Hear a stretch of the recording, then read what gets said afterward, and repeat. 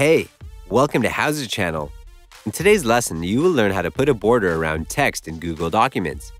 The most popular way to add a border in Google Docs is to create a single cell table that goes around the entire page. Open Google Documents. Click on Insert at the top tools bar. Go to Drawing and click on New. A new window will open. Click on Text box at the top tools bar. Add the text in the box. Click on the line weight at the top tools bar. Choose the line weight of the border. You will see the border appear around the text. Click on the line color to change the color of the border. Choose the color that you want. Click on Save and Close when you're done. The other option is to use the Table tool. Click on Insert at the top tools bar. Go to Table and select One Cell. The border will appear in the document. Add the text into the box. That's it. Thanks for watching the video. Please like it and let us know if you used any of our tips and tricks.